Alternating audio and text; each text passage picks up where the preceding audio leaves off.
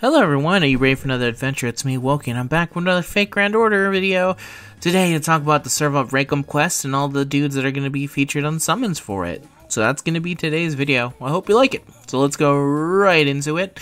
If you don't know, this is the Servant Rank Up Quest Part 13, and this is something that, it's funny because they're actually doing it in reverse order. Basically, 7 servants are getting rank up quests. And of those 7, 6 of them are going to be featured on banners. And this is what the order, and they're going to be released, I think, every 2 days or so. So the first 2 set of them are Moriarty and Lancer Alter over here. And then on day 2, that's going to be Quetz, and that's going to be Yan.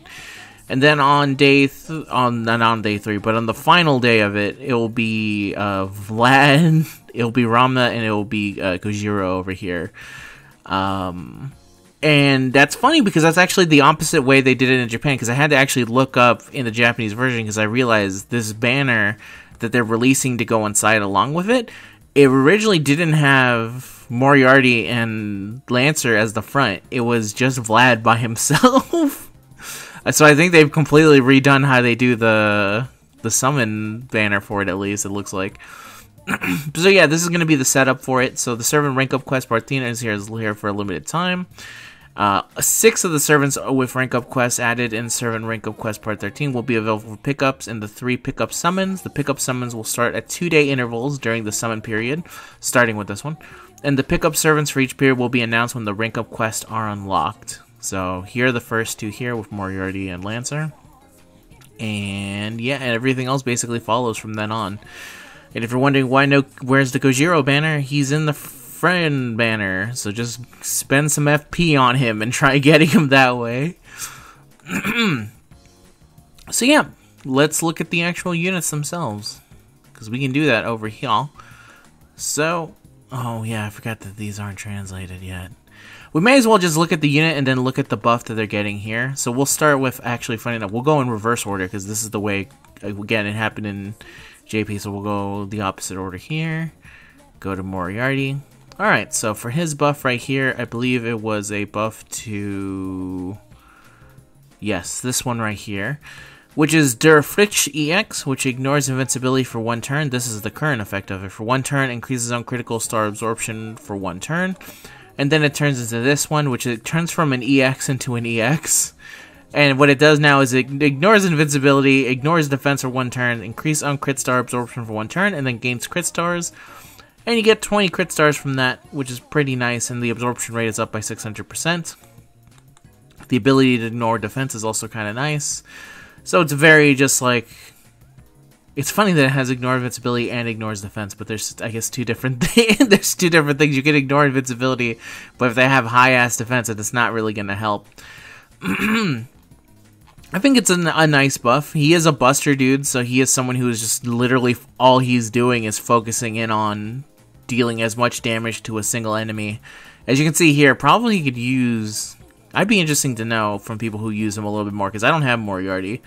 If he needs some kind of buff to his NP. I've heard that depending on... I remember when I asked about Emiya Alter, there were people saying like, well, no, he doesn't need a buff there because he actually does a lot of damage and stuff like that. So I'm kind of interested to see if he needs any kind of buff to an NP. Just because it's been a very long time since I've seen an NP who just literally, his effect is, it just deals damage. And then it just reduces defense. I feel like they're a little bit more complicated nowadays. But anyway, that's the buff for Moriarty. Next. Story Locked. And this is a buff to her Buster one. So let's go here. This is what it was previously. It was Mana Burst A+, which is increases own Buster performance for 1 turn. And then we have Breath of the Red Dragon EX, which increases own Buster performance for 3 times 3 turns, and then charges own NP gauge by 20%. And the Buster up is a 55% at turn 3. That's pretty good. It's only 3 times, but realistically, let's say, because she is a... oh, but can someone that actually loops? It's a good question. I think she probably... it might be a little bit... you probably would need, like, Oberon and stuff like that, but you could, in theory, find a way to loop with her if you did it with a maybe a Kaleidoscope turn 1. And then turn 2, use the Vitches and do... There's ways to... Okay, I'm going to say there's ways to loop. Now that I'm thinking it out, there's definitely ways to loop with using Vitch, and maybe you don't always need Oberon, and maybe you actually plug suit in another one to give her the last bit of it.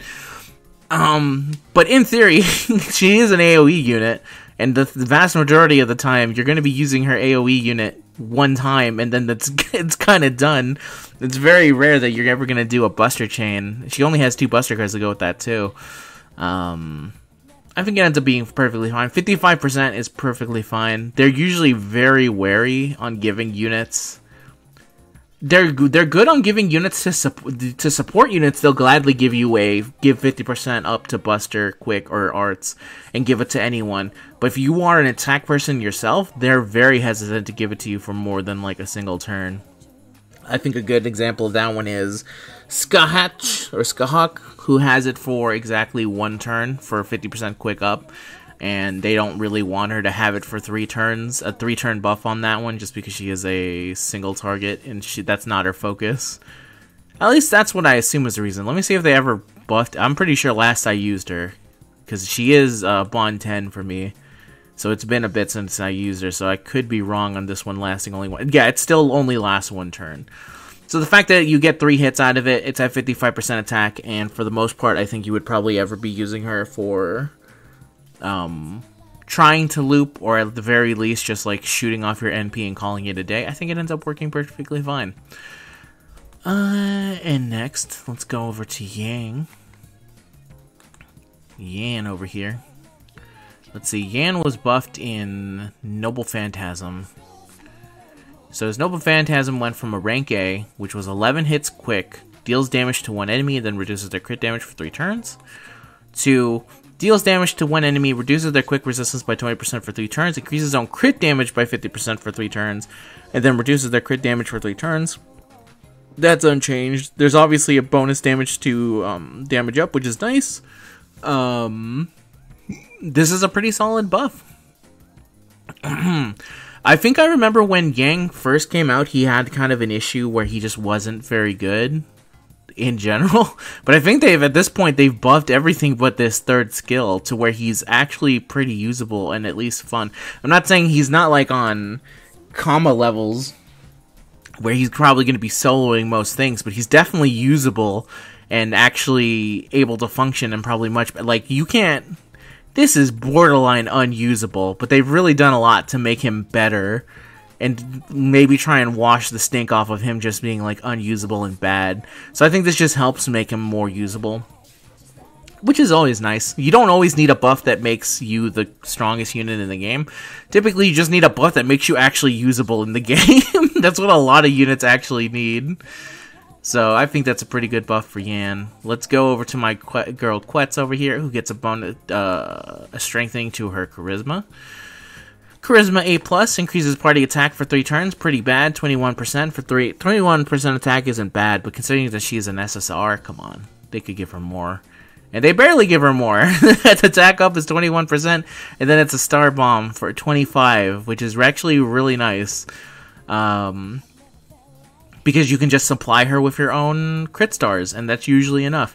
I'm going to be extremely biased. My Quetz is like level 119 at the moment, I think. I have to double check on that, because I actually have to still keep on. She might be 109.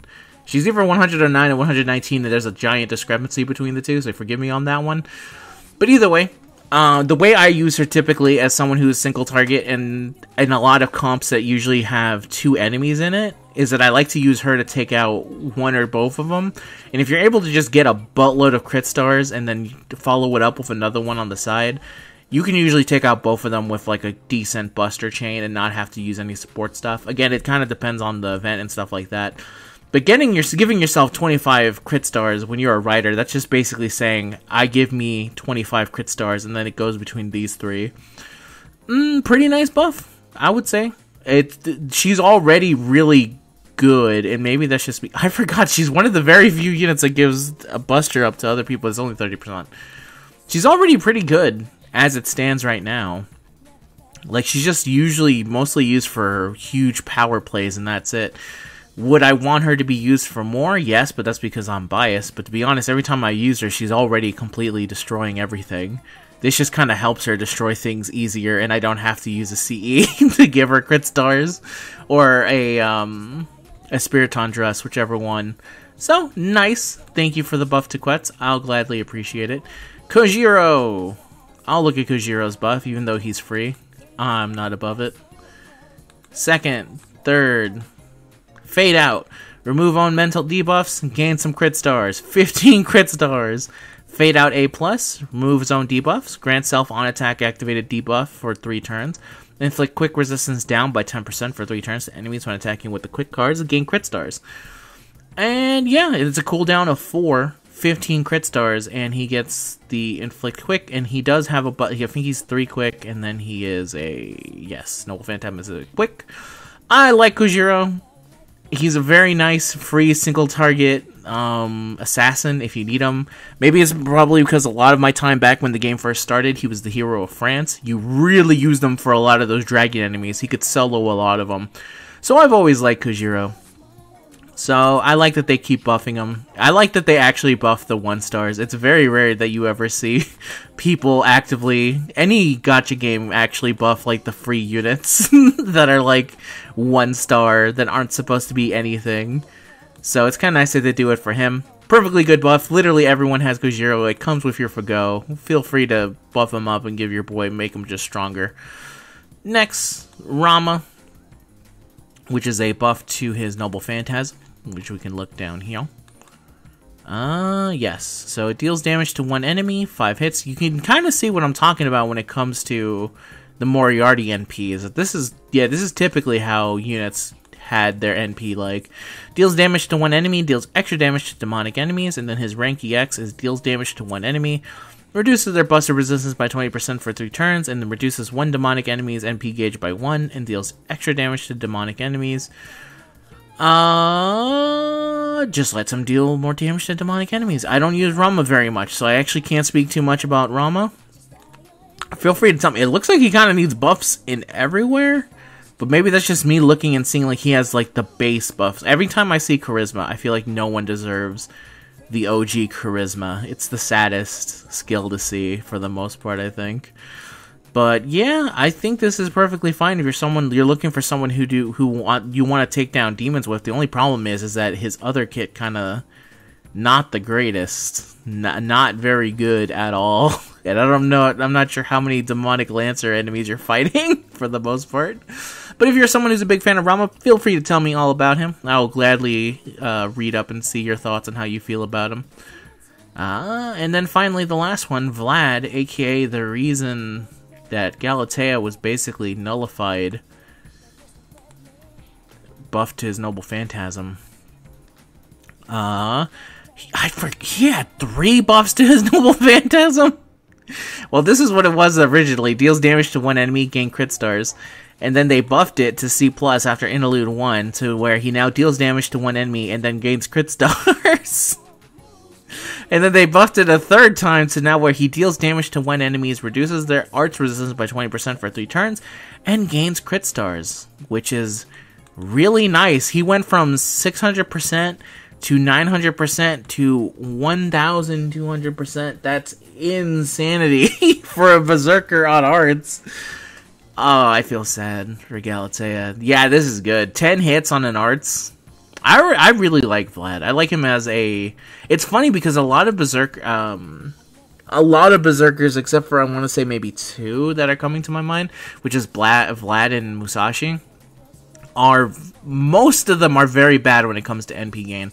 That's why it's a pain in the ass to gain NP with Lancelot outside of turn 1 after using his 1 skill, because for the most part their NP gain rate is terrible. But Vlad doesn't really suffer from that, and neither does Musashi. And like I said, except for turn 2 or 3, except for 2 and 2, which is when you use the classic Lancelot turn, which is turn 1 Kaleidoscope, use it, turn 2 double Scotty into all his skills, and then he should have 100% NP. At least that's how I always did it when I was doing quick meta farming. Haven't been able to do that in a while.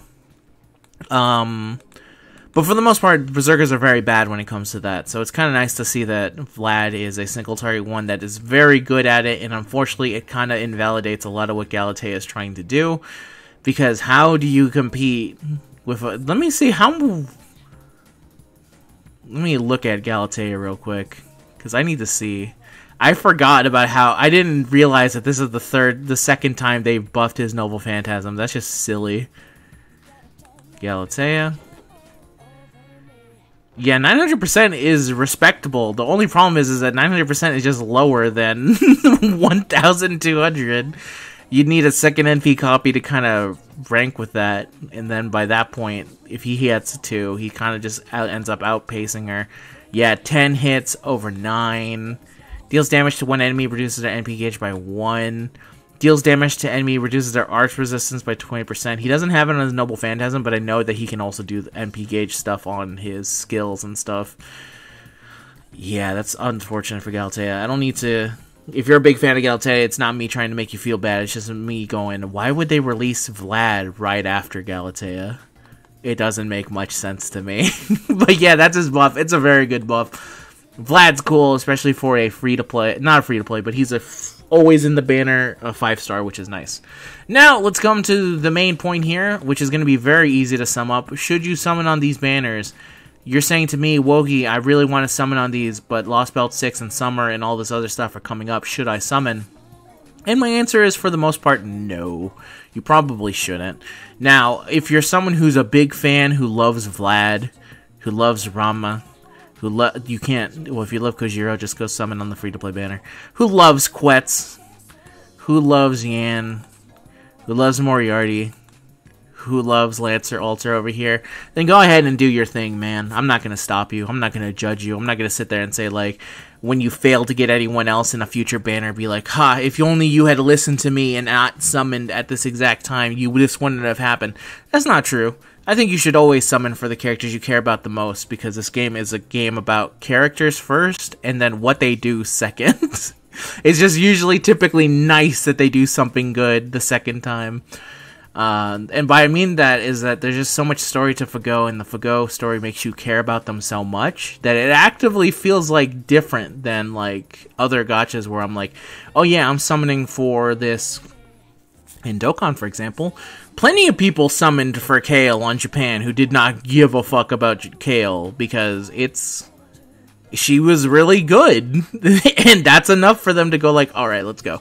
And I'm not saying that doesn't exist in FGO, but I think for the most part, a lot of people in FGO will gladly skip over a super powerful unit if it means that they have a better chance of getting the unit that they actually want. So for this part, I would say that for these units, two of these are story locked. Lancer over here is story locked. Quetz is obviously story locked. I wish he wasn't. I actually need to check to see if Yan is story locked. He is not story locked. Moriarty is, I think, limited. Not story locked. Just straight up limited. Yes, he is limited. I was waiting. I was like, where does it say? It just literally says right there he's limited. Vlad is not limited. Rama is not limited. Yan's not limited. And obviously Kojiro is Kojiro. So, yeah, you can typically, for the most part, if you're someone who doesn't care a lot about these characters, it's an easy decision. You just skip, and you continue saving for the kings you care about. But for someone who definitely cares about Quetz, you should obviously be summoning here, because she is story-locked, and story-locked units are a pain in the ass. Now, I will say there actually is a ticket coming up later where you could literally just pick up Quetz, which is what I keep reminding myself in the back of my head, is that that's what I should do. But I have very bad willpower. So there's about a 50-50 chance that I just spend whatever SQ I have now to try and get another copy of Quetz with what I have. But don't be like me. Try and, again, use your logic. There's big stuff coming forward. We always know how much time... A lot of the, like, for example, a lot of the 4-stars can eventually get picked up on a 4-star ticket, which is coming up, I think... I have to look up when it's coming, but it is coming either within a year or so. I have to look up exactly when it's coming up. Now, obviously, probably some people want to save that for another limited stuff. So, again, use your brain, try and figure it out. Look at your box, look at your soul, look at your heart, and then you will know what to summon on. But for the most part, if you're someone here looking for a cold heart robot answer, should I summon? The answer is no. And just keep waiting. But But that's the end of the video, everyone. Thank you very much for watching. I'll see you guys in the next one. Peace out. Have a good night. And good luck to you if you summon. Bye.